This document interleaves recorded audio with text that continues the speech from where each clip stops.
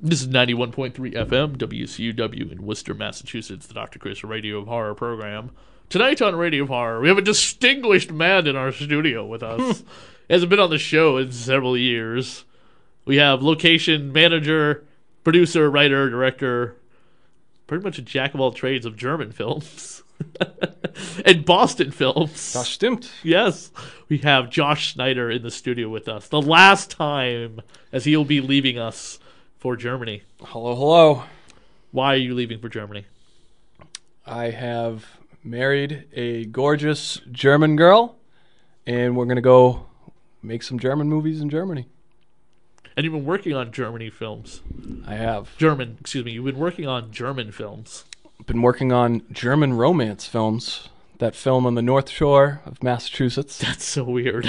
And they're like Sunday night movies for older... The Hallmark Channel? Well, yeah, they're basically Hallmark movies. But in Germany. Yeah. Are they literally the type of plot line that you would see like Dean Cain in or something like that? Because you know he does like a lot of Hallmark movies. Oh, yeah, he's the king of Hallmark right now. Oh, seriously, yeah. He's or Dean Caning all over the place. There are 46 goddamn Christmas movies coming out this month. Did you work on any of them? No. Okay. I have not worked on any Christmas movies, and I have not worked on any horror movies besides my own, short films and stuff. Like Pink Sock and stuff. Yeah. How did you get involved working on all these German movies? I, as you know, I worked retail for 3 years. 4 years. 2012 to 2016? No. You left in 2015? 2010 to 2013. Oh, 2010. Okay. Mm-hmm. And it was soul-crushing and horrible. I went to school for film, and that can't get you a real job unless you're willing to do retail. So I quit. I said I'd rather make no money and be broke than have to work 45 hours with the public. And the amazing commercials you made at Stop It Movies. Oh, God. Terrible. I don't even know if they're still on YouTube. Yes, they are. Oh, great. The best one is because I'm in it. Is the one with the Saw killer, the Scream killer is like playing the prank phone calls. Oh, Scream meets Fast and Furious. Yes, right? I think you're in the Ghostface costume. I am. Yeah, and we had a wrestling match and terrible. They were fun to make. Yeah. I think they were fun, but Movie Stop is dead. It's gone. Pretty much, yeah. It is 100% gone, isn't it? Oh, it's wonderful. Dude, what's funny is that I remember you asking me at one time, do you know where there's any Blockbuster videos to that, like, the Shelby good is because your boss wanted to, like, expand Movie Stop into like, other places. And I'm like, yeah, kinda, but they're not in, like, locations people would go to buy a movie. Like, one was on Route 20. It's right next to Little Caesars. And Uno's. There you go. That's a good There's one in West deal. Boylston, just before the West Boylston Cinema. It's right at the top of the hill where the Super Shaw's or Stop and Shop is. You know what I'm talking about? No. And then somebody put a photo. Did you ever meet makeup artist Billy Coyne? I don't think so. Really? Okay. He's been at Rocket Shock like every year that you were setting up shop. I mean, maybe I have a terrible. I'll probably show you a picture for people. And he posted a photo of like a movie stop. Oh, sorry, a Blockbuster video that looked like it was on the set of George of the Jungle.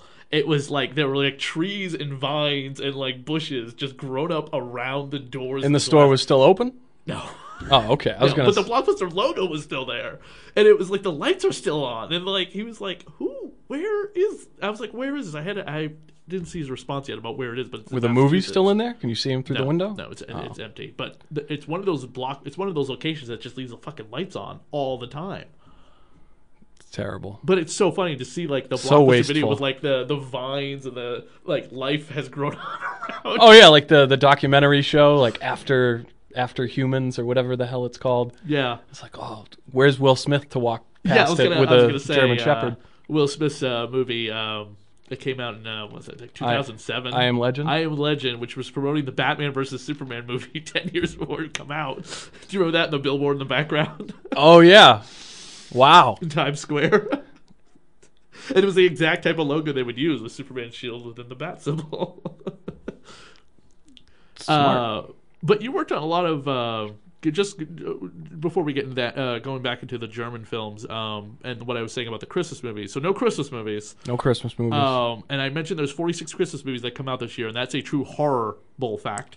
One of them in particular, I did kind of want to watch, and I think I could still find it probably on their website. It's some type of competing toy store movie. Melissa Joan Hart owns one store. Mario Lopez owns another store. What a cast! And then what a cast! The guy from the Breakfast Club, Sobin tells me, comes in. Judd Nelson? No, Michael C. Hall owns the big corporate store, and he moves into town. And so Melissa Joan Hart and Mario Lopez have to team up, put aside their differences, team up to take down the bigwig. And I'm like, I would watch the shit out of that just because it's got 3 people in it I grew up watching. Hasn't that? I feel like that has been done. That exact storyline. I don't Almost. know. No, right? But of course, in the end, they fall in love because of course. Well, you got to have that, kissing as the snow starts to come down, some Christmas lights in the background. Yeah. I'm not even looking it up on IMDb to find out exactly the cast list just because it's so ridiculous. But Dean Cain does a lot of those type of movies. But so you do the Hallmark romance movies of the week. We do. They're based on books from a British novelist. Turned into German. And the Germans have got their hands on it. They get big ratings, actually. This is, I think the last one we did was episode. They're independent TV movies. So, none of them have anything to... Yeah. I think 35 or 36 of them at this point. Any American actors in them that we would know? Because I don't Christina know anything Kleba has been in at least 2 of them. Oh, but yeah. I mean, if for anyone not familiar with who Christina Klebe is, she's a international actress. She's not just an American actress. You need, without going into a big thing about Christina Klebe, because she's going to come on the show some point. We were at Rocket Shock talking about it for a really long time, and we've tweeted to each other. So it's just a matter of her schedule, and she's insanely busy. But that woman has done everything except for going to outer space. But then I think I remember hearing she's actually been in outer space. Not to the moon, but someone told me she did go up into space. Okay, so she's done it all. Yeah. I don't think she's been to the center of the earth or fought mole men, but she speaks 3 languages. Let me know when you fight the mole men, Christina. Yes. But she's got some international acclaim, so that's really cool because she was, for horror fans, she was in the first Rob Zombie Halloween. First Rob Zombie Halloween. She was just in, Tales of Halloween? Correct. And she's in Friday the 13th, the video game, as one of the characters you play. And does it look like her? I think she's the voice of it. I don't think she's the model because it doesn't quite look like her. As much as I think she pointed out to me that that's her voice. So. Oh, that's cool. I didn't know that. Yeah. So yeah, no, she's on there.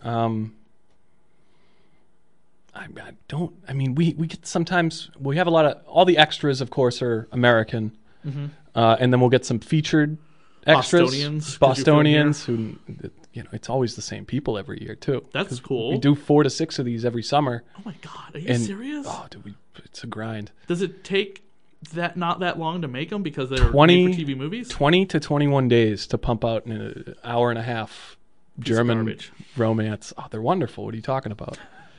They're the bread and butter, man. Don't crap on Katie. Who? Katie Ford.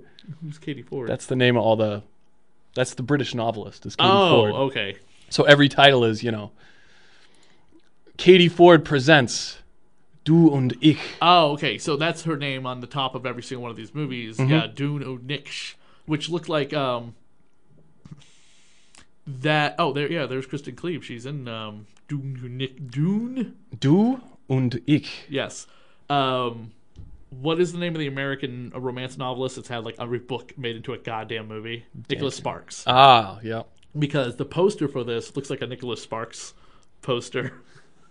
I haven't seen the posters. Oh, here's one right here.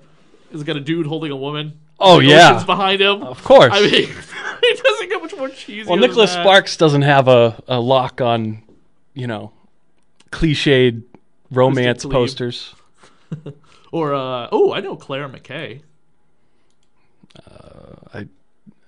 I do not. Oh, yeah, that's right. She was also in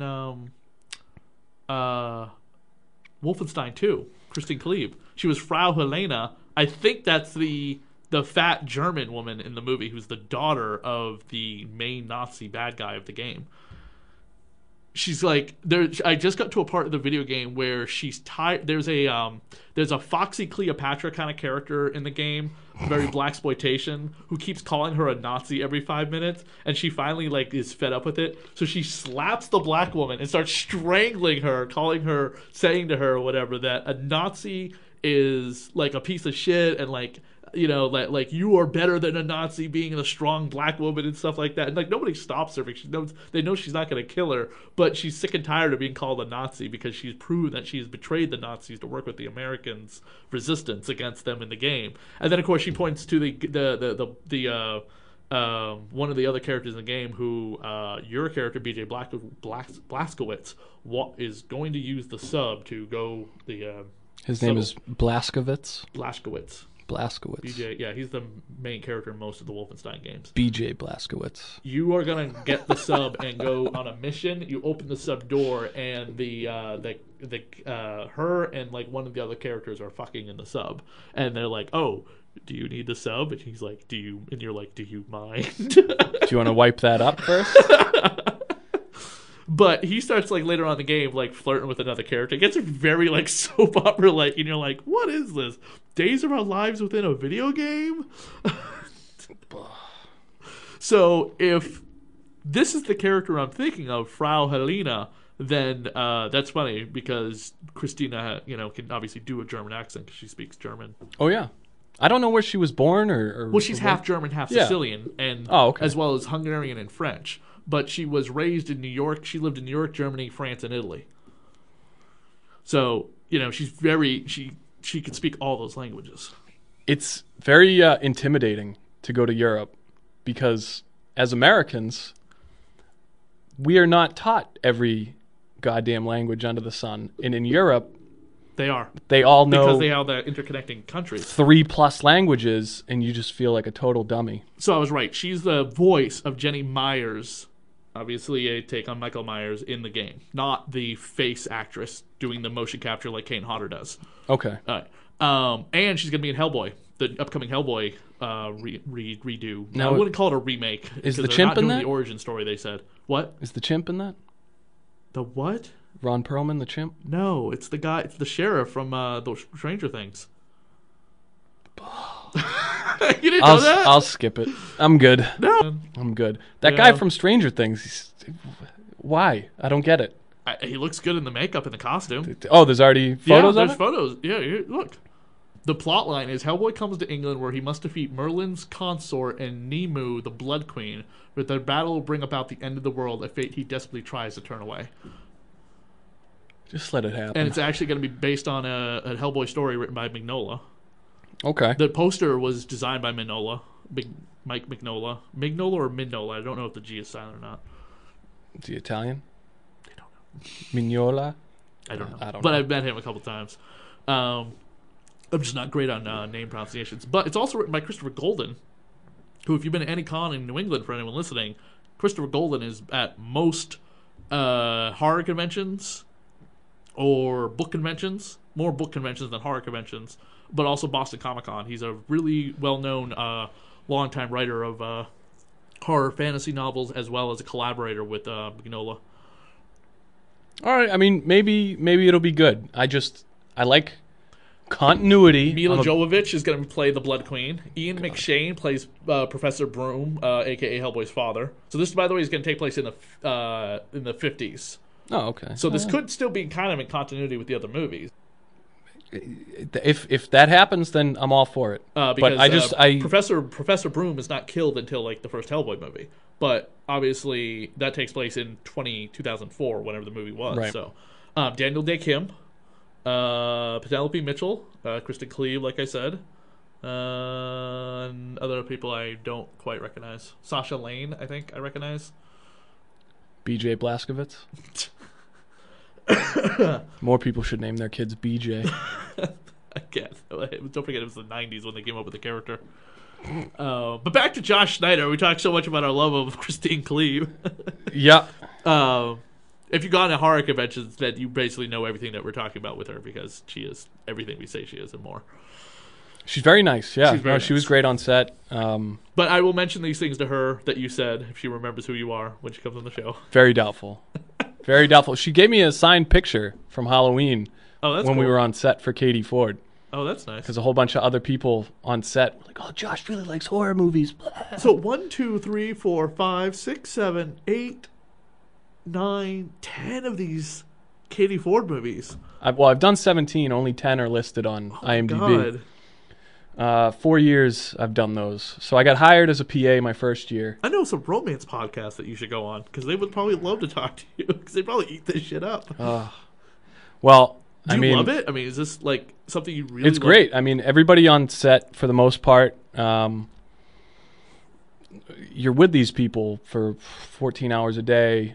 I just did 8 months. We did 4 movies this summer, 8 months of just working with these people. And every year it's most of the same people. So you go back and you hang out, you party, and you go to work, and you just bang it out. And it takes about 21 days to film one of these, which is pretty decent, pretty quick for a feature-length film. So you've done 17 of these films, but you weren't you're the assistant location manager. What does that mean? So the location manager can't find a site. He asks you to chip in to go find a site. So normally on Stronger, there were which is a Jake Gyllenhaal movie based on Jeff Bauman's book about the Boston Marathon bombing.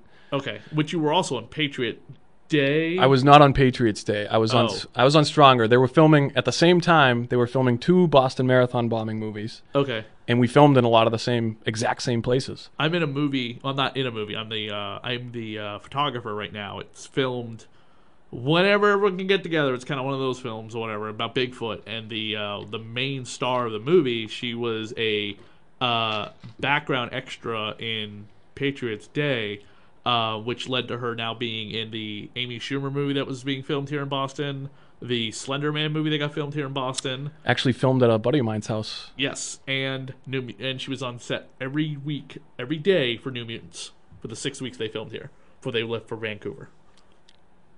I was like, Jesus Christ. And she was like, that was the best thing ever. I was like, who are you standing in for? Macy Williams. So whenever Macy Williams wasn't there, they had to do like other shots for whatever, however technicality was stand-ins work or whatever. Mm-hmm. She was Macy Williams' body double. The best part of working on movies is if you get a good crew, you can hang out with everybody. And then the catering. She said she loved that too. Oh, the catering. I get on Stronger. Man, I must have gained about 20 pounds. It was. Oh yeah, because that's a Hollywood movie, right? It was big time, and they kept ordering food every day. But as I was saying, on Stronger, we had an 8-person location crew, and on these. To find a location, you need 8 people. Well, it's not just finding the locations; it's managing them. Like when you go to film it, it's working out the deals. It's talking to everybody in the neighborhood around whatever the location is. All done at the office with phone calls, or do you actually have to go knocking on doors? A lot of times you go out knocking on doors. So my first year on Katie Ford, I was just a PA. My second and third year, I was not a great assistant location manager. And then this past year, they had me scout.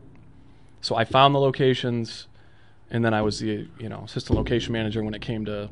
Do they pay organize you to them drive around? Because I'm assuming this is a lot of driving around going, oh, that doesn't look like it'll work. That looks like it'll work. Or it's great. I'm assuming it's also like probably, okay, Josh, we need to find a cliffside overlooking an ocean for us to shoot at for this, like, the romantic scene of all time. That's every single one of these Katie Ford movies is we need a cliffside, ocean, street, something. They don't want it to be the same one, just have continuity. We have shot on Atlantic Road in Gloucester, which is beautiful. One of the most beautiful roads in Massachusetts, maybe the country. It's gorgeous. Uh-huh. We have shot there probably 15 or 16 out of these 17 movies. Okay. For just driving shots or whatever. And I don't know anything about Katie Ford. Apparently nobody who's going to be listening to this will probably know anything about Katie Ford. No. If you do, please leave a comment in the comment section about Katie Ford. A lot of them are on YouTube. Okay. It's it's stuff. But for is there older continuity ladies. between the films? Is there a Katie Ford cinematic universe? Kinda. So sometimes, because most directors will do 2, and then we'll bring in another. The Germans will switch out. The Americans will stay the same crew. Okay. They'll bring in a new director, new DP, new sound guy. All the big positions are the Germans. Okay. And then, you know, the electricians and locations are people from the area. So they'll switch out. And so a lot of the directors they'll make their first movie, and then during the filming of the second one, they'll throw something in that, oh, if you remember this one, oh, I saw that in the last one. So we just filmed one where they're in an RV for the entire movie. So it was like German National Lampoon's Vacation. And then in the second movie that this director, Frauke, directed, she had the RV like drive in the background. So it kind of, not officially. Mm-hmm. Very interesting. When you're shit, I had my question. Hold on. I had it before I asked the other one. Oh fuck. Oh, okay, I got it. Here we go. What do you find it easier to do, working on an American Hollywood movie or a German Hallmark of the Week film? Lifetime week. More Lifetime than Hallmark. In terms of ease? Yeah. What's the true Hollywood horror? The Hollywood one's a lot longer days. Of course. But you also get overtime and their union. Mm-hmm. These ones, the German... Are you union? I am union. You got a SAG or whatever it is? No, God, no. IATSE. Ah. So, the German ones will film for, depending on the director, most times, location manager has to be there to open and to close. Oh, so wow. We have the longest day. So it's like being a store manager again. Oh, yeah, very much so, yeah. And you get to deal with the public. Hooray. Because they're not all whack jobs. But you don't have a quota you have to fill with, like, effing, like, subscriptions and movie stop. No, but I do have to go door to door sometimes, a couple days before we film in, like, a neighborhood or wherever. Yeah. Knock, let everybody know, hand them a little flyer. Oh, hey, just to let you know, we're going to be filming in the air. I put on a whole... Do they get pissed at you sometimes? It depends. It's like, oh, it's going to fuck up my week. I'm going to have to go to work. Certain time, there's always somebody that hates you. Righteous assholes for no reason other than it's like yes. Oh, yeah. Their wife just broke up with them and left, and now you're at the door letting them know you have to go around this route to get around the fucking film crew. Yeah, no, people don't like it, but it depends on where. So you should read, if you're filming in Boston, yeah, or Salem, or any place that there's been a ton of filming, people are less inclined to be nice. And a lot of times they'll, crank music up or something to fuck with you, knowing that you'll pay the money to be like, hey, just for an hour, can you turn it down? I'll give you $100 or whatever, which is an asshole thing to do. Everybody, don't be that asshole. But that's why we try and find towns. You actually have to pay these people, bribe them off to. Yeah, of course. That's ridiculous. That's half my job is bullshitting people. You have to just go to the director and be like, I need the black car to go take money out of the bank. You get petty cash from production. Oh, okay. But how much petty cash do they give you? Is like walking around. It depends on the movie. Oh, okay, because I know like I have never gotten this before because I've never worked on anything big, but there's a such thing as like walking around cash when you're doing like a cameo appearance in a movie. You know what I mean? You may not be the biggest name star, but you got, you're gonna be, you are brought in. Kevin Smith talked about it. Him and Jason Mewes got walking around cash when they were on Scream 3. Because they were on Scream 3 for 2 weeks filming that one freaking 30-second to 1 minute scene where they come out of the movie theater and like, the fucking movie. Hey, it's 2 weeks? Chung. It took 2 weeks for that? It was like a week. Yeah, something like that. It was like a week or whatever. Unbelievable. Yeah. And they got walking around cash like every day, which is $300 each. Jason was like, what is this? He's like, that's money to do something on the set. It is a whole thing, and you'll... Good old Harvey Weinstein. Oh, you're gonna get Weinsteined. If you work on, depending on the movie, the actors will get, I'm sure, some kind of float or something to. But any movie, they always try and nickel. I don't care how big the movie is. Yeah. They will try and nickel and dime stuff when it comes to filming. But then the lead actor's in a house and they're renting it for $20,000 for a week, or the cast and crew, or the cast and the director all went out for dinner. Really came to like that? $3,000. Of course. I have friends that have worked on like Supernatural, and they said that They said nobody on Super, as long as that show's been on TV for 13 goddamn seasons. It's still on, huh? It's still on. It's not getting canceled yet. I've seen no episodes. The two main stars, Sam and Dean, Jared and Jensen, Jared and Jensen, have their trailers. They've had their trailers since like season 2 or 3 the same way, and their trailers are brought like everywhere. And they don't rent a house, they don't rent hotels. It's their trailers because they've basically turned their trailers into a second home because they're filming there 6 months out of the year. And it's like that. Their trailers need to be the way they need to be because they're away from their friends and family for so long. So, and they've never been like, we want a hotel now, or let's rent a house, or anything like that. It's just keep our trailers the way we want them. That's all we want. Yeah, like, I mean, they sound. no, there's nothing wrong with it. They sound like they don't want to rent anything else, but they want their trailers to be like kept in tip-top shape, and they sound like a producer's dream. Because they're also producers of the show now. All right, well there you go. Yeah, they know that it's TV. You don't have it's not HBO, so it's not Game of Thrones. You don't have a $8 million an episode to. That was like $10 million an episode. Who knows what it is at this point? I mean, this past season I heard was the highest cost season, like the biggest budget ever was this past season. Well, then they should have added an episode or two so it didn't seem so rushed. With the ice lake and the extras and the walkers and the wall coming down. Give it away, guys. Sorry. And how fast that guy ran to go get everybody and send a bird. And later that afternoon, everybody's back. Did you notice the continuity of that show got sped up? It takes an entire, 2-3 seasons for them to cross half the planet to get to finally to wherever they are. Or how long does it take for somebody to get to the wall? You know what I mean? Or get back to the wall. Months. Entire season or 2 seasons? Now it's 2 episodes for John to get to from the wall to where the Dragon Queen is. I don't know. And what is it? 6 episodes for the next season? I heard they're going to be extra long episodes. They better be. They have to be because next season's it. And is he ever going to release this 6th book or what? Yeah. What the hell? He's got a new TV show in development. Come on. He does. Just where's the books? Based on another book series. All right. So now he's like executive producer of 2 freaking things. Which, by the way, when I say executive producer or producer, I don't know which he is. So you can correct it. I don't care. He is more involved in that show than if you see Stan Lee's name in the freaking next Captain America movie or the Avengers. Stan Lee has nothing to do with those movies. It's just the fact that he created the characters, so he puts his name in there. They don't not go to Stan's house. Stan, what do you think of this script? Do you think we should be doing anything different with the Avengers and Captain America and stuff like that? He's old and rich. What the hell does he care what they do with it? Whatever. I'll be dead next year anyway. Go ahead. Oh, you want to make Captain America? I have more belief when they put Jeff Loeb or Brian Michael Bendis' name in like the Jessica Jones show because Brian Michael Bendis created the character and he's pretty active in Hollywood when it comes to stuff like that. Or Jeff Loeb when you see him on like The Arrow, The Flash, or whatever. Or Mike Carlin, who I've had on the show. He's the editor. He was editor of Superman comics for a really long time. I mean, Stan Lee's great, and I like the whole. Oh, he's the Watcher. But was he a Watcher though in Guardians?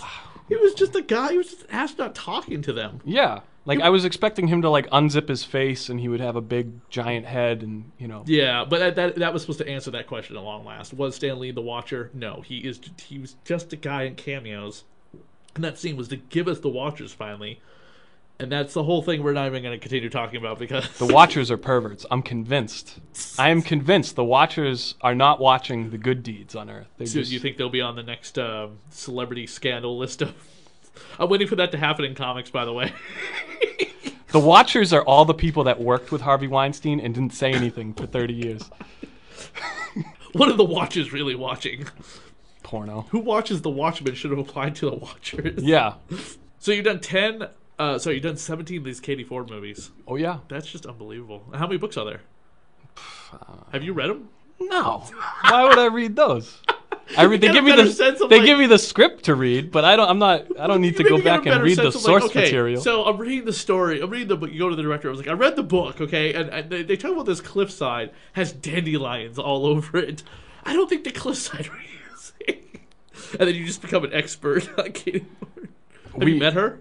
Yeah, no, she came 2 years ago.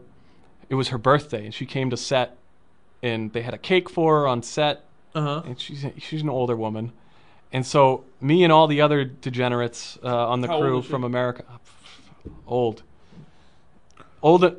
much older than I, but a lovely woman. Okay, that's good.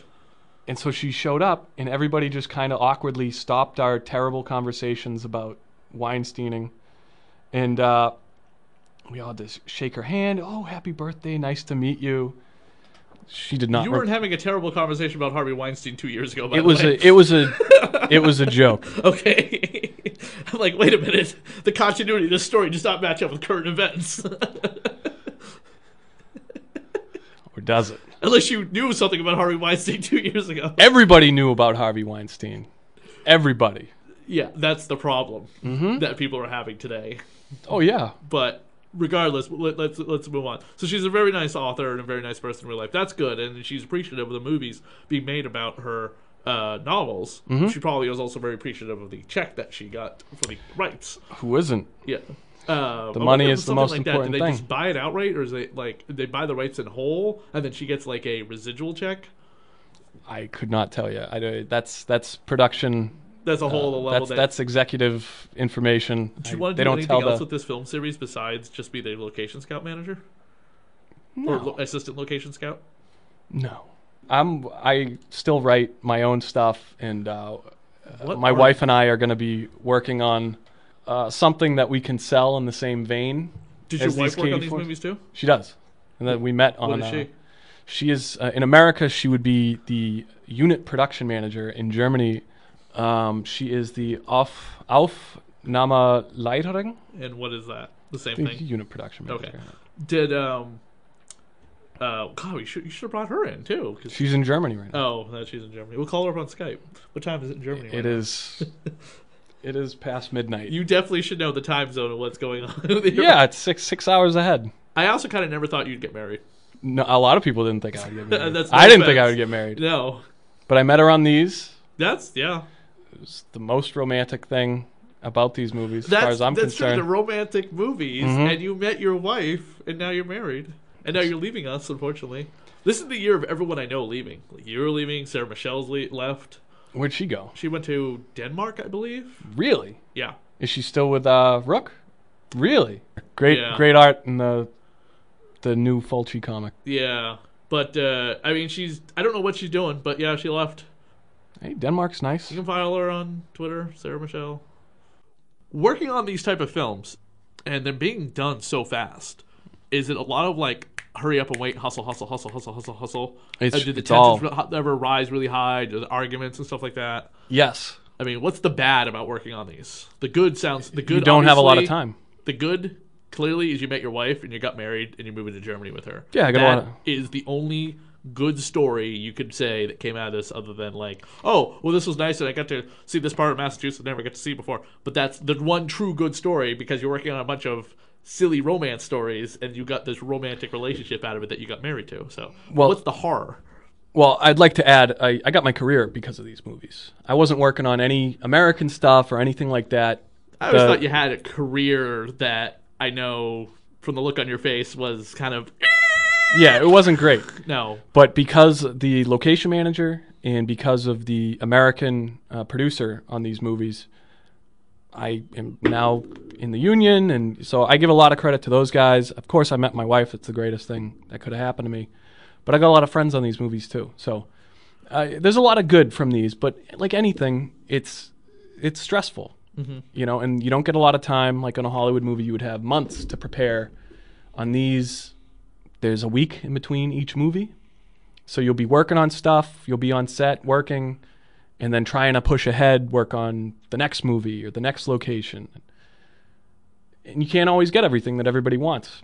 I mean, because you're filming all these... Why are you filming all these movies here in Massachusetts? Is it because of the tax break thing? Is that why Germany's over here? That plays a part. Weird. That plays a part, but the books are based on... I always tell people when I'm scouting, they're based on, stories that happen in the Hudson Valley of New York and the North Shore of Boston. I'm pretty sure it's just the Hudson Valley. They did the first... Is that true? Yeah. Okay. Well, because you don't want somebody to go out and buy the book, read it, and then be like, wait a minute! That has nothing to do with Massachusetts! I don't care. That shifty, bearded motherfucker lied to me. Yep. I'm going to play my... That asshole played me. AC/DC really loud. Highway to Hell. Yeah, so I think the stories take place in the Hudson Valley. They did the first 5 or 6 years of these in the Hudson Valley, and then I guess Hudson Valley. No offense to anybody in the Hudson Valley, but it's not the North Shore of Boston. North Shore of Boston is gorgeous. So yeah, they made the switch over to Massachusetts about 4 years ago. And I mean, we get to just film in gorgeous places every day. How did you find this company making these movies over here? Central Booking. Okay. I was signed up with Tim over in Canton. And you got started right at the beginning of the book saga being made, because you said you've done 17 of them. I've done 17. There's 35 in total. So they did the first however many in New York, and then they did the other 17 here. Oh, okay. So you haven't been at it from the beginning? No. Of the book saga? No. Okay. But they're going to continue making them as long as the books are being written. I think this next summer might be the last year. I'm not sure, though. Oh, but you said that they do how many movies a year? They're going to be doing 3 this summer. Okay. So I don't know if I'm going to be back for those, or if I'm just going to stay in Germany and work there. Find other things. There was a guy who put together a horror film festival in Somerville. And it was at in Foxborough for 1 year, and then moved to Somerville for a couple of years.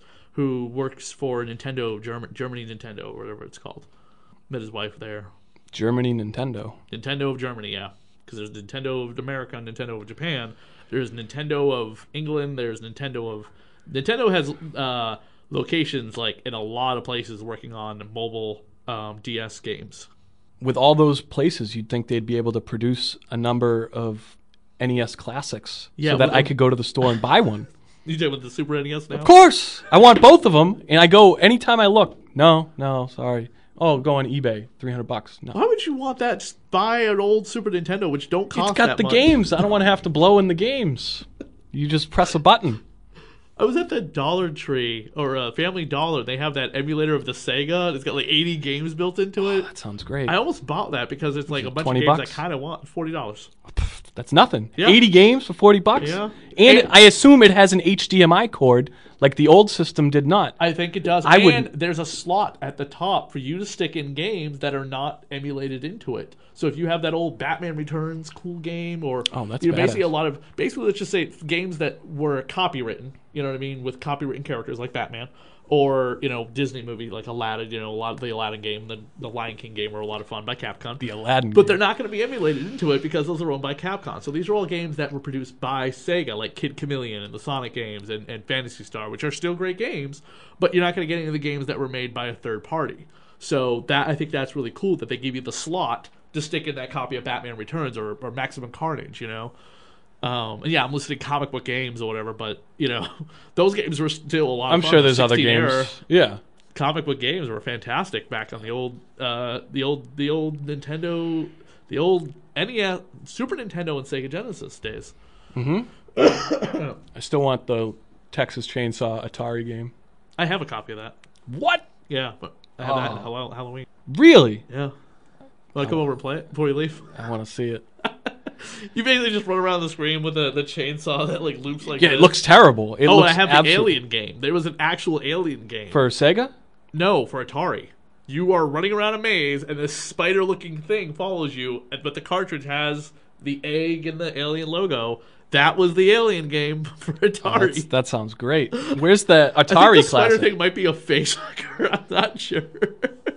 They have King Kong. They had a lot of really horror games out for the old Atari that I was shocked to find in my roommate's basement. That. He has every single Atari game, and it's it's like Frankenstein and Dracula and Alien and Halloween and Texas Chainsaw Massacre.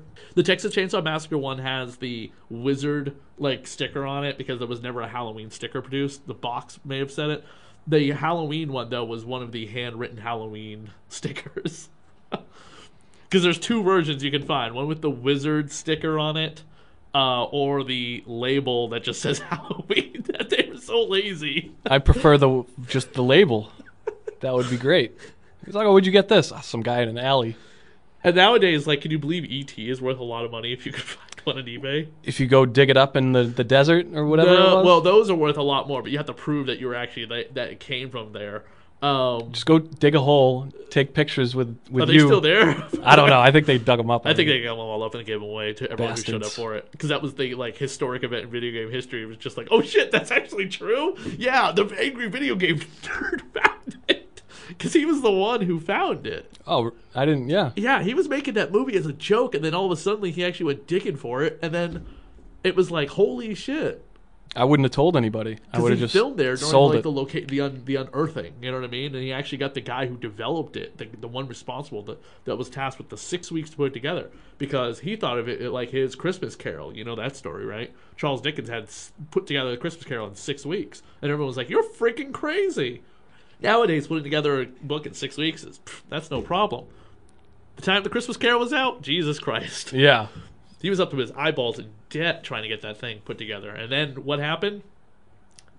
10,000 copies on December 19th, 1846. Wow, there's your Christmas history lesson. Do you know how I know that? Because I just saw The Man Who Invented Christmas. What is that? It's a movie in theaters right now. I don't know who plays Charles Dickens, but the guy...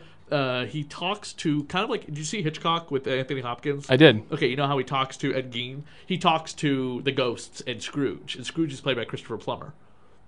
So he's trying to put together, Oliver Twist was a huge hit for him. He went on a tour of America to promote Oliver Twist, and then decided to write like a look at America from a Britain's perspective book, and it was horribly reviewed in America. Like, people are throwing it in the streets in fires or whatever, long before the Nazis were doing it and the Americans were doing it. Well, that just goes back to my theory that no one wants to hear your opinion on America unless you're American. Dan Stevens plays That's Charles just Dickens. like you go down south and you're a British guy and you're like, well, let me tell you what I think about America's problems. Also they're going to pull a shotgun on you and cornhole you. Ian McNeice, Jonathan Pryce, Donald Sumpton, Bill Patterson, a lot of British actors that you might see and stuff. The movie was directed by Bharatnalluri, a name I cannot pronounce and I'm not even going to try. One more time? Bharat, Bharat. That's probably how it's pronounced. Nalluri, Nalluri. He is from India. No, he's from Wisconsin. That sounds like a name from Wisconsin to me. And he directed several episodes of MI5. He directed The Crow Salvation. Is that the one with Edward Furlong? Oh, please let it be the one with Edward Furlong. I can't believe this. Like, one of the first things he ever directed was The Crow Salvation. Now he's directing The Man Who Invented Christmas, which I actually really enjoyed. What was the second Crow called? No, this was with Eric Mavis and Kristen Dunst. This is just before Spider-Man came out. Okay, so that's the third Crow movie. The third one after City of Angels, and before The Crow Wicked Prayer. Oh God! I want to know who thought it was a good idea to put Edward Furlong as the Crow. You know who made a better Crow? His co-star David Boreanaz. He was Angel, the vampire. Yeah. You know, anybody. Chris, you or I would have been a better Crow than Edward Furlong. It also stars the amazing Sharknado actress Tara Reid. Oh God. Which, as much fun as we can make of Tara Reid, I mean, she's making the Sharknado movies every year. She's making money. Good for her. Exploded once again with her $50 autographs at conventions. $50 for Tara Reid? If it was 10 years ago, she'd make you a sandwich and jerk you off for $50. Not as much as her co-star Danny Trejo, who, when he was at Rocket Shock, was $30. I think Danny Trejo, by the way, plays. Get this. Danny Trejo plays Eddie Furlong's uncle in the movie. I remember, I think... He's like the guy who tells him about the Crow. The guy who's just like, you came back, you're the Crow now. Paint your face this way, go after the Yeah, he's like, here, I got you. I went to Party City, and I got you the makeup. So and it was you're good. Hot Topic. Yeah, and I got you a shirt from Hot Topic. Because in 2005, Hot Topic was selling that type of clothing. Now just act terribly. Now going to a Hot Topic, it's a Doctor Who, Star Wars, Nightmare Before Christmas, supernatural pop culture store. But seriously, David Boreanaz was the villain in the movie. He was Luke Crash, Luke spelled L-U-C, Death and Satan. Yeah, no, I remember, I was like, wait a minute, so wait, he's supposed to be the devil in this? Like, that's a little bit of a step up from, all right, this guy killed me, to, oh, this guy summoned the devil. And then there was The Crow Purgatory. Eddie Furlong. Did you ever see this? What is it? The Crow Purgatory? Who's in it? Is it Eddie Furlong again? I'll watch it if it's Edward Furlong. No, it stars David Lockhart. Oh, it's a fan film. I think it's a fan film, but No more fan films. It had a $10,000 budget, so it definitely was a fan film. People should not be making fan films. Get it out. Yeah, this looks like a fan film, but it has no information about it on IMDb. Explores new sides of the Crow myth and introduces brand new characters. Like, here's a Crow movie they could not make today because people are tired of seeing this. Once one of the Crow movies at the time they were pumping these terrible sequels out, people were like, do the female Crow story. You would not be able to make the female Crow movie today. Why? Because it's a rape story. And yes, that is part of Shelley's backstory and how she's killed eventually in the Crow story, but she's like the side character. Whereas if this is the main female character getting raped and then killed and then turned into the Crow, the minds of female comic book fans would explode all over the internet in hate, anger, and just...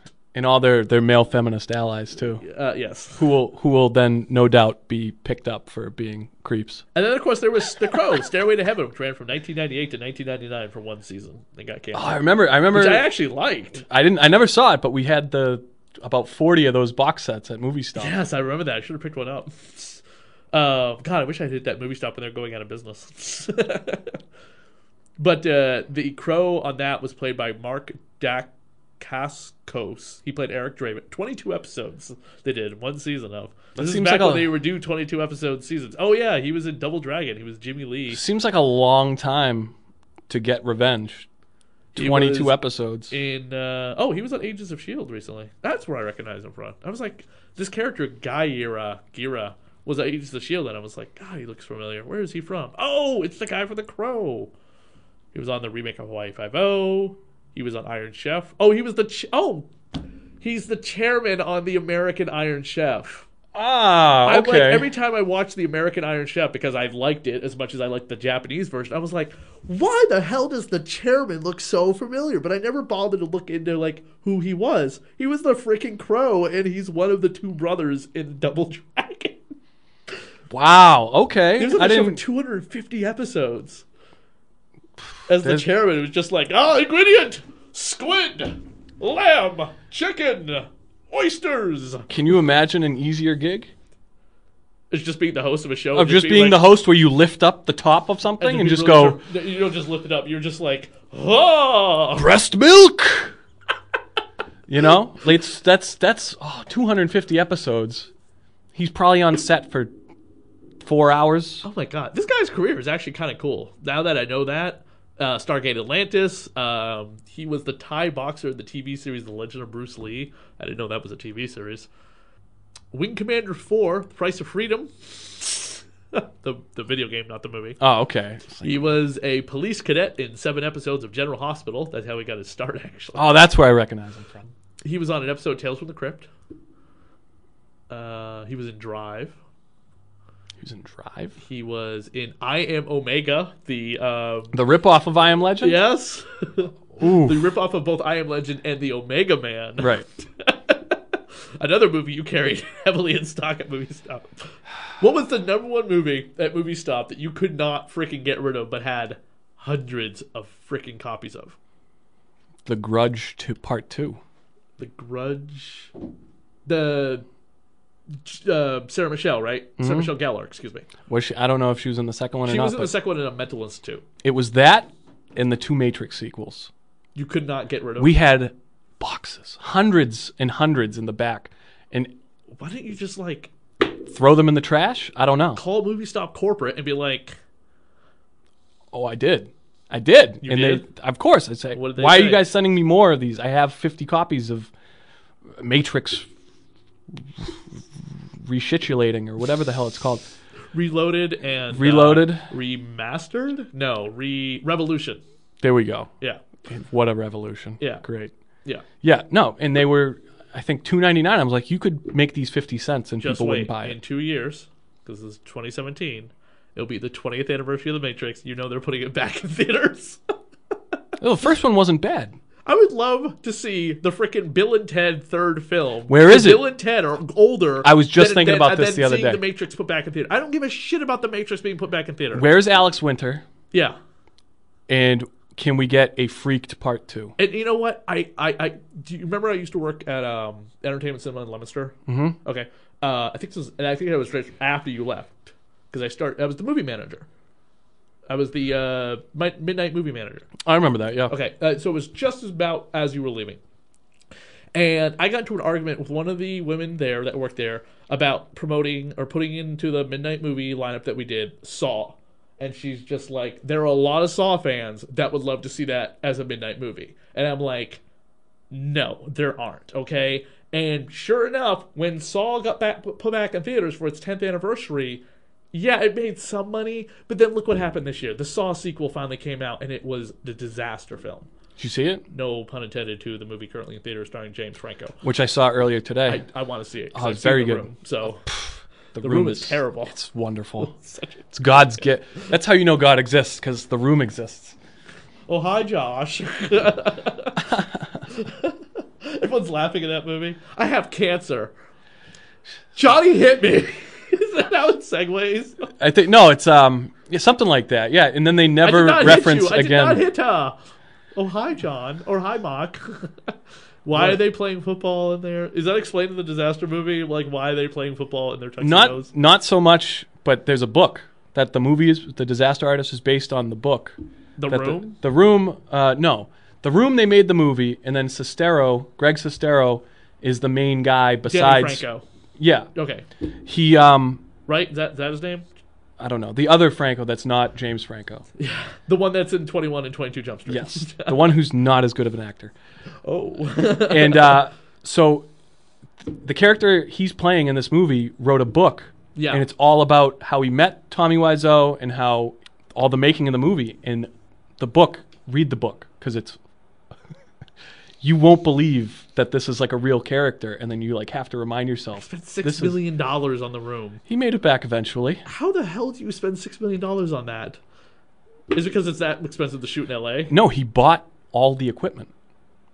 He bought all the equipment where normally on movies you rent the equipment. Yeah. He bought it all outright. That cost $6 million? No. But then he bought an HD camera and a film camera to run next to each other for some reason. So he had to buy a new rig for that. And then that's 2 different camera crews to run those 2 things.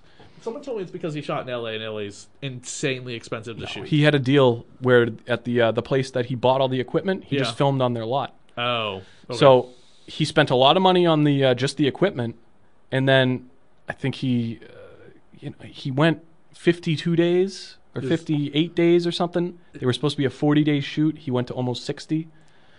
If I could make a movie as memorable as The Room, I would be very happy with it. And then someone make The Disaster Artist equivalent. It was really good. I want to see it. I was surprised because I thought from all the trailers I was like, oh, it's just going to be a jokey bullshit movie. But no, it was good. It was a real movie. Yeah, James Franco is being considered for best actor. No, really? Yes. Really? Yeah. Oh, that would be funny. If Tommy Wiseau was at the Academy Awards. That'd be funny if he brings him as a date. You know what I mean? Holding hands. Or the Academy. They could just play football on stage. Like, okay, Tommy, we're going to tell you a secret. James is going to get the award, and we want you to be the presenter of the Best Picture, the Best Actor award. That would be hilarious because when Ben Affleck won the Golden Globe for Argo, the guy who presented the Best Actor award was the real-life Tony Mendez, the former CIA agent. Doesn't that kind of give away who's going to win? Yeah, it did give it away. A lot of people are like, oh, who is this? Tony Mendez. Oh, that means Ben Affleck's winning the award. Batfleck was a joke in Justice League. Oh, God. They made Batman a joke. Let's not even get into it. Yeah, they're making another one, or they made another one. It's already been filmed, right? What? The Justice League 2. They already filmed? They had to have. They're making these movies back to back. No. I mean, they're going to get Darkseid in the fucking films. As long as the fact that we're getting Thanos before Darkseid because there is no trailer for Justice League 2 yet. So if it is coming out, it's not coming out until Christmas, or the holiday at least, next year. And we already know Avengers is coming out May 3rd. I mean, that was at the end of the trailer. I thought they were refuculating the DC universe because Justice League underperformed. That's what I read recently. The Disney universe? The DC universe. Oh, yeah, I don't care. The point is that we're going to have, at the beginning of May, we have the Avengers. Memorial Day weekend, Solo. The poster. I went to go see The Man Who Invented Christmas, and the poster's up, Solo, A Star Wars Tale. Oh. Han Solo's origin story. Who's directing that again? Was some other guy I don't know, and now it's Ron Howard. Because he walked off the set. If Henry Winkler does a cameo... Disney, but I mean, I'll go see it if Henry Winkler reprises his role as the Fonz. The Fonz in space. Solo, hey. Yeah, that would be great. He could teach him all how cool Han Solo is. He could have learned it all At least we're from... gonna get Lando back. We haven't had Lando in any of the new films. Everyone's like, and so is there a funeral for Han? Oh no, this movie, The Last Jedi, takes place within seconds after the other one. So the evil empire, whatever the hell they call it, the First Order, immediately goes to Those are the good rebels. guys. And so it's like the Empire Strikes Back all over again. Those are the good guys. The First Order are the good guys. You and Donald Trump would say that. That's right. So you think this is going to be the one where the bad guys prevail at the end to set up the third movie? Yeah, most likely. I mean, they have given away too much in the trailer, unless it's a dream sequence, which is, by the way, if you watch the first 6 Star Wars movies, they're pretty linear in the films themselves. Yes, they jump timelines, like 1 and 2, there's 10 years and so on and so forth. And there's 20 years between 3 and 4. But the films themselves all take place within like a day or 2 or a week at least. There's no flashback to the past. Rogue One had a time jump within the film of like 20 years or something like that for the girl to become an adult. Jyn Erso. What a great ending to that movie.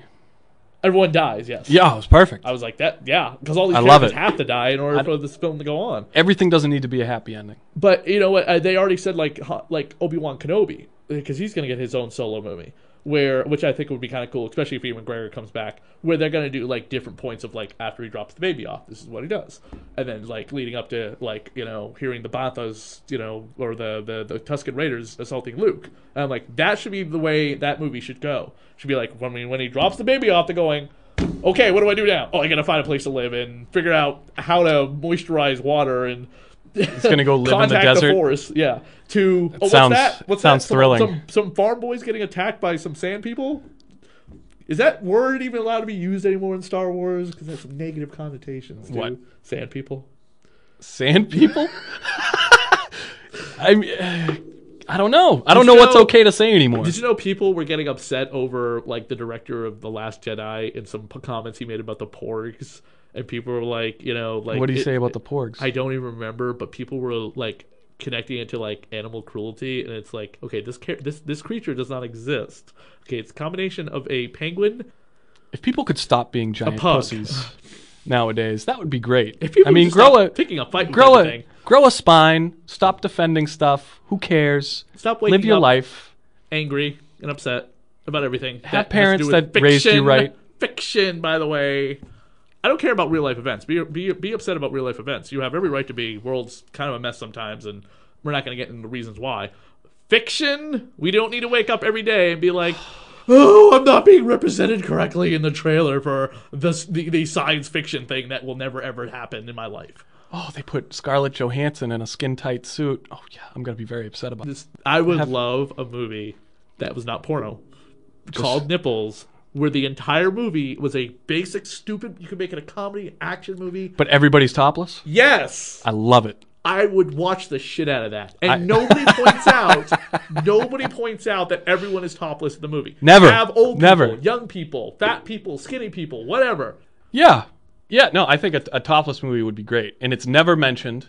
It could be a drama. Oh, it would be better if it was a drama. Like all this very serious shit is going on. Yeah. Don't steal our idea, anybody. Maybe we should cut this part out. Yeah. But I'm surprised Hollywood just giving the middle finger to people who are just like, oh, nipples, oh my God, haven't made this movie yet. Like a movie like Love Actually, where everyone's topless. You know what I mean? Because you're not going to do it as an action movie, first of all. You would probably do it as a comedy, a romantic comedy. And nobody acknowledges that everyone is topless. It's just... You know what I mean? And you find some big name stars who would be like, oh, I would fucking do that in a heartbeat. You know what I mean? Like, you start finding some really hot starlets, some really hunky stars that are like, I would do that in a heartbeat. Sign me up. You know what I mean? And then you just put the casting call out there for hundreds of extras to be like, just letting you know, you're going to walk around. Guys will have their tie on. Women will have their whatever. We want some not so good looking people in it, too. Yeah, that's what I said. It would be like when... Scarlett Johansson cast. I want Kathy Bates in the lead role. I'm not going to comment. Scarlett Johansson cast in that movie, that Alien movie she did. She went out of her way to cast people of different body types: old, fat, young, skinny. What Alien movie was Scarlett Under Johansson? the Skin. I gave it away, by the way. They did a movie. You find out she's an alien. Oh, Where she's like bringing people onto this thing where she's like doing this like really weird walking thing. She's completely nude from head to toe, and she's like making love to like people with disfigurements. This one guy had like part of his face burned off. You know what I mean? And she is like basically killing them and eating them alive in this like weird. It's really hard to explain. At the end of the movie, she gets like shot, and then she's like pulling her skin off. She's like this black alien underneath. So it's slimy. Reverse species. Kinda. I mean, she's not disgusting. It's just like you don't really get a good look at like her true alien form. It's just when she's like pulling her skin off, it's all this black. It's just black with slime on it. She doesn't have this like elongated face or like in Species or with the weird tentacle nipples or anything like that. And then she's burned alive and she dies, and that's the end of the movie. But it's a really all right. So I don't need to watch that. It's just it was like Harold is being like the movie you're gonna see Scarlett Johansson naked in a lot, and she did it just before she got pregnant. She was like, I'm going to get pregnant soon, so I'm going to do the movie I'm nude in. It's really good, I think. It's artistically done. And it's not overly sexual until she like gets into bed with somebody. And there's also really no plot to it, really, either. It's really hard to explain. It's worth checking out. Yeah. But she went out of her way to cast people out. to help with the casting because she didn't want to have like the sex scenes be with like the hunky looking men and women. So she's in these scenes with people that you're like, these people will never get work in Hollywood ever other than being in this movie. So I feel like if people look like real people, you care about them more. Yeah. You know? Like that's okay, so in the early slasher, Friday the 13th, all these slasher movies, they were just people. Yeah. Okay, they were younger kids, maybe, some, not always, but they were people that you would see on the street. Like, what's his name? They're also all really either toned athletic or skinny. They weren't... No. Part 3, Friday the 13th. The jokey guy. What's his name? He's got the curly hair. I know who you're talking about. Yeah, I just can't remember his name. And then at a certain point, they're just like, all right, we're only going to have attractive people getting killed off. And while that's great, it makes you not give a shit. You have no sympathy for attractive people getting killed off. Oh, the girl with the fat girl on the side of the road with the banana. Jason like stabs her through the neck and she just squeezes the while banana. She's eating the banana? Yeah, she like turns the side around. Fuck you. That's the great. It's okay, like, maybe she can sit back. No, we can strap her to the roof. They say. Oh, that's right. Not right. We should be laughing. That's right. When Crispin Glover gets told he's a dead fuck, right? What's his name? The little Italian fellow. Yeah, a Teddy. Teddy, who thinks he's gonna get laid. He's the only character. He doesn't actually get laid in that movie. No, he watches old dancy black and white porn. And it's Crispin Glover who gets laid with one of the two Playboy twins. Were they in Playboy? I think they were. I don't remember their names. And twins? Yeah. But I remember they were twins, right? Because he sleeps with one of them. One goes out. Yeah. One tries to leave, and her sister wants to stay around and fuck Kristen Glover. She tries to leave, and then she gets chucked out a window, I believe. No. One of them gets with Kristen Glover gets thrown out the window. She gets chucked out a window. But then that's a male stunt double. Yeah, easily. It's kind of like Pamela Voorhees, who gets who's like flailing for her decapitated head. That's just these giant shoulders. Tom Savini, right? It's yeah, like Tom Savini because you can see the hair on the. It's like a little mustache poking out from the neck. No, it's just they built the head and like one swipe because the toothpicks were sticking up to keep the head in place while the final girl slices the head off. Can't you play that level or that map in the new Friday the 13th? You can play the game? Part 4 map, yeah. That's phenomenal. You can play the Part 4 map. Oh, by the way, it's Adrienne King from Part 1. Okay. Yeah, she was Alice. The Death Curse guy should have never got killed off. Ralph should have never got killed off in the second movie. He should have been in all of them. I'm trying to find two people with the same last name. The only two people I found are not the two characters I'm talking about. Corey Feldman, Thad Gear. Corey Feldman, yeah. He's coming back. He's making a comeback. Kamala Moore and Carrie Moore were Tina and Terry. I don't think they were in Playboy. They don't even have Kamala's picture posted. Carrie was in the first Jim Carrey movie, Once Bitten. She was Molly the vampire. Was he in that before Earth Girls Are Easy? That was his debut. Yeah, that's the movie. Because in the film it says, and introducing Jim Carrey. That was a good couple of years before Earth Girls Were Easy. The Goldblum. I think Terry was the one that did. Wasn't Terry the one that got out in the lake naked? No, that was the girlfriend of. That's the girl who gets jacked in the. She gets pissed at the guy because he's flirting with the other twin. Correct. And she's like, oh, I'll go. He'll come after me. Yeah, and then she goes out and she gets housed in the raft. Many stories that she had to be on that raft for like hours, and her face was turning blue, and she was freezing to death. And the director was just like, "No, we got to keep you out there. We got to continue filming." Hey, and the Jason actor was like, "Fuck this! She's dying out there!" Like he was getting really pissed at the director because she was like literally turning blue. You want to be a star? Hypothermia. Shut up. Get naked and get in the raft. Get in the raft. You want to be a star, kid? Topless. That was basically the attitude of the director. That's why a lot of people didn't like him. But the actor who played Jason was getting pissed because she was turning blue. Is that I think the fourth one's where the guy gets the spear in the dick too, right? And he gets lifted out of the water. He goes looking for her. Yeah. And he's wearing his cut off jeans. He goes out in the water and then sees her dead and then tries to get back, and that's when Jason just spears him right in the fucking junk. Right in the dingus. Right in the dick. I don't know if it's the worst death, that or the poor wheelchair kid who gets it right in the head. Which, by the way, one of the new characters coming out is the wheelchair character in the Friday the 13th game. No. Because they're doing all the actors who died. That's why there's so much focus on the Part 3 Jason, because he's out of all the Jasons, all 12 of them, or whatever, 12, right? Yeah, 12. Yep. Or 13, 14, because there was stunt doubles. Like Part 2 Jason has like 2 actors that are always like, I'm the real Jason. No, I played in more scenes. I met both of them. They're both very heavy at conventions. Like, aren't you going to get an autograph? I got a lot of autographs here. I'm like, jeez. Yeah, I'll give you $5 for it. Not 40. No. $40. Part 3 Jason, Part 6 Jason lives next to you is only 30. Why are you 40? Oh, because you're the first adult Jason. And they label themselves like first Jason in the mask. First Jason who kills. That's how it's labeled as. So one guy labels himself as Jason in the first adult Jason. The other one labels himself as the first Jason who kills. And I'm like, I get it. People need to make a living, and this is something that they have to hold on to. And I'm sure some people will pay it, but not me. He's also the $30, Jason, $40 for an autograph. Okay. Yeah. The thing is like the Make me a sandwich too. The Jason who is the one who's in the burlap sack also labels. He's also always promoting because it's his Jason who gets unmasked. You know what I'm talking about? Well, then he's the Jason that counts.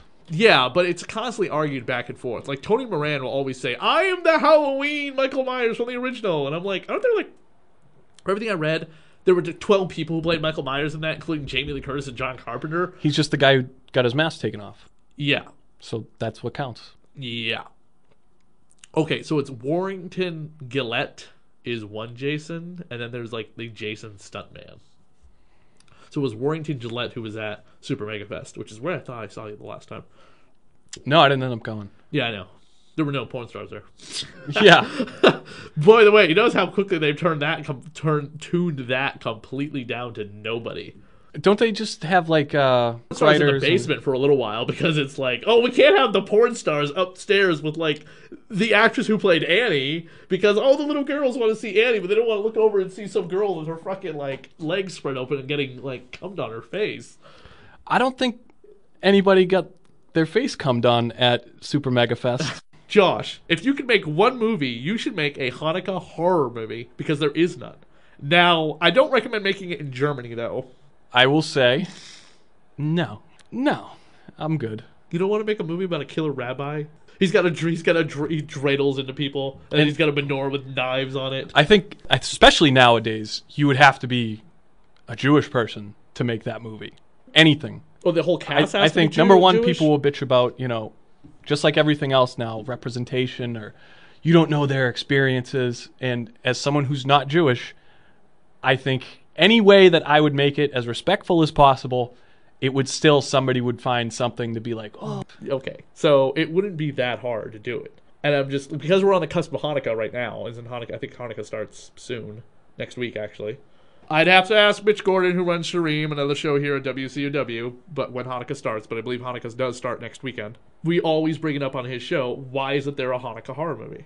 Out of all the horror movies made about holidays, not just what Christmas. What would be the villain? I mean, we just got the newest one. Better Watch Out is now in Redbox. It's being claimed as like the next big horror. Is that good? I haven't seen it yet. I'm gonna rent it for me and my girlfriend to watch. Yeah, stars nobody I know. I think I've seen the cover of it. It's got like it looks like the exact same cover as the Black Christmas The remake. girl's holding a knife. They're cowering behind a couch.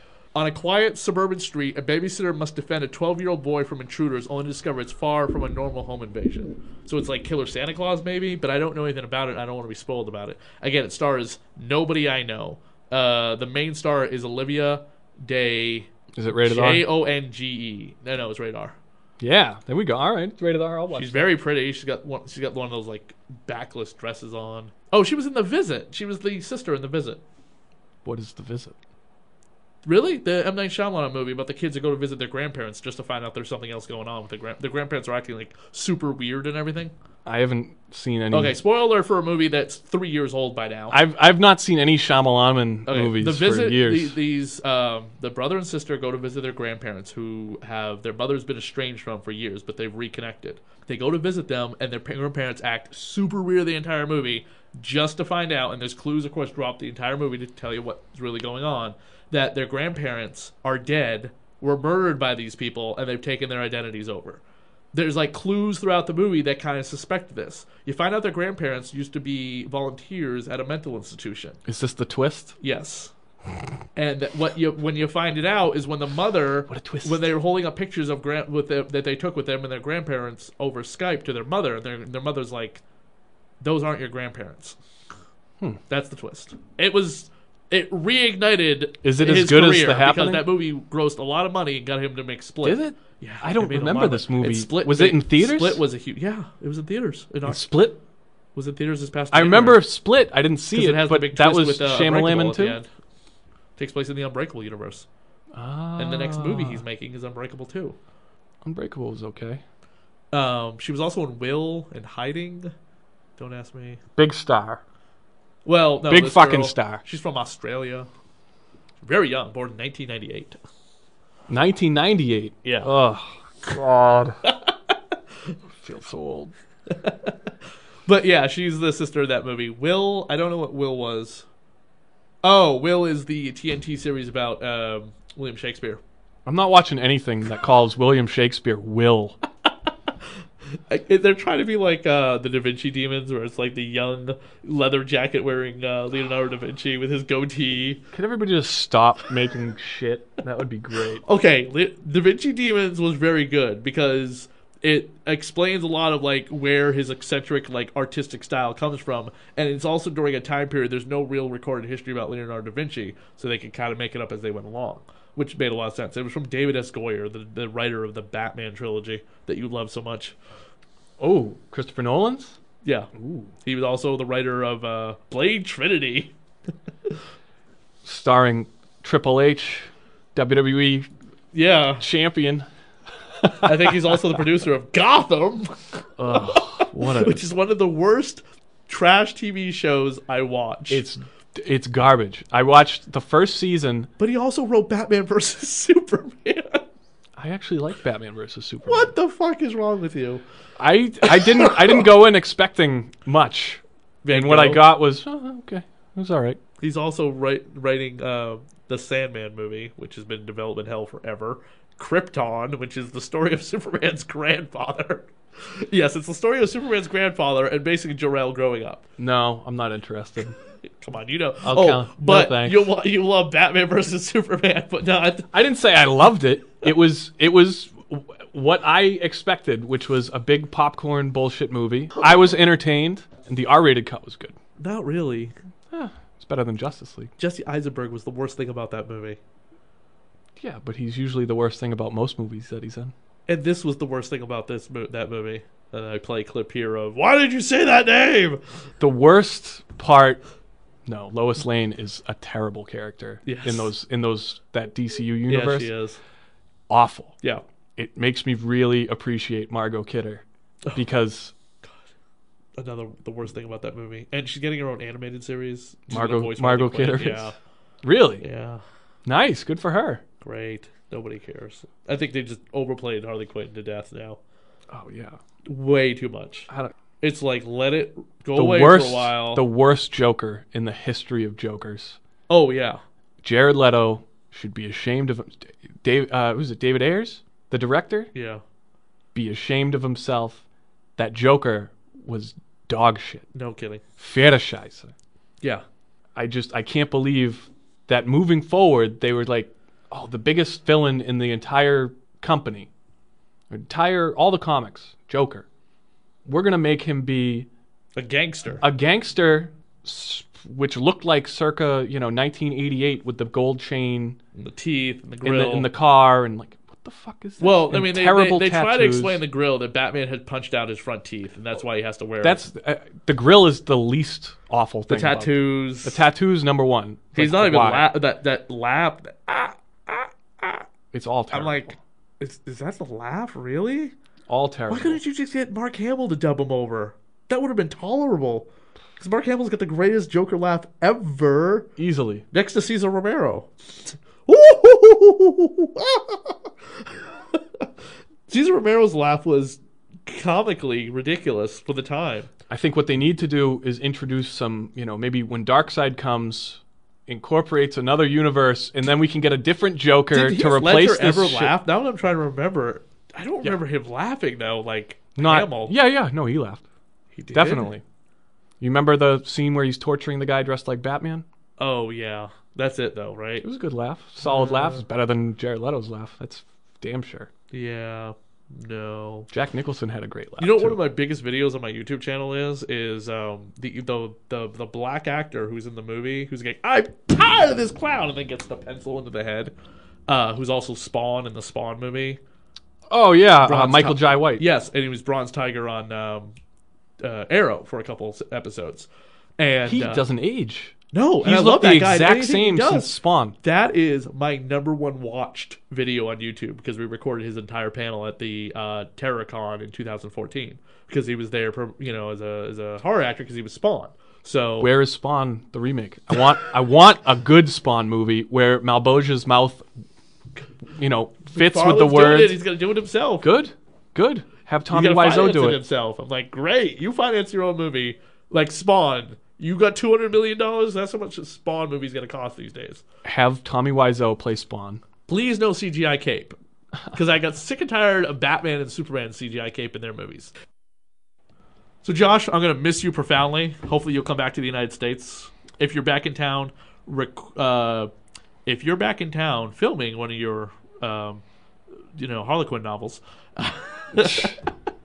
one of your amazing Fabio romance novels of the German people. Mm-hmm. Hopefully you'll let us know. Of course, for a visit. Yeah. Maybe this summer, we'll see. Nothing's set in stone, but I will be in Germany. Are you making Pink Sock 2, Electric Boogaloo? No, but we do have a feature-length script for Pink Sock, and that's your baby, right? That's your Toxic Avenger. I think I might just make it into a book. Because I don't know that the movie's ever going to happen.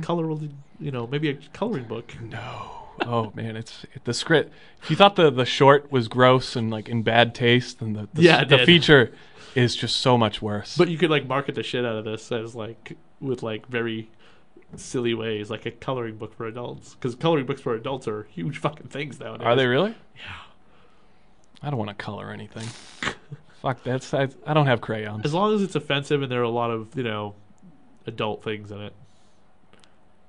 You just want to see cartoon tits. No. Yes. No. Yes. You had those real boobs in the last one. Yeah. On that actress. Mm-hmm. What's her name? What is her name? It was like 8 years ago. She's on your business card. Jessica. Yes. Jessica. Yep. I'm sure you can find somebody in Germany. Oh yeah, no, and I mean maybe I don't know. We'll see what happens. Maybe there's a Pink Sock feature. Maybe there's a book. Who knows? We're working on stuff. A book, like a novel, or a comic book. Novel. A novel. I don't think that would work as well as a comic book. I'll do both. Who cares? Why not? You gonna make toys?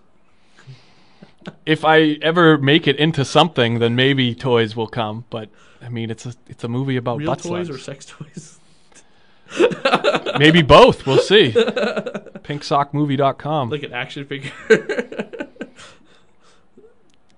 press it or whatever, something comes out the bottom. A pink, if it gets really popular, pink sock, dildo. Yes. There you go. Or butt plug. Yes. There we go. All right, now we're marketing. Setting it on a good note, ending on a good note. Yes, for this holiday season. That's right. Merry Christmas, everybody. Merry Christmas, everybody. Frohe Weihnachten, mein Schatz. And maybe we'll see you next summer.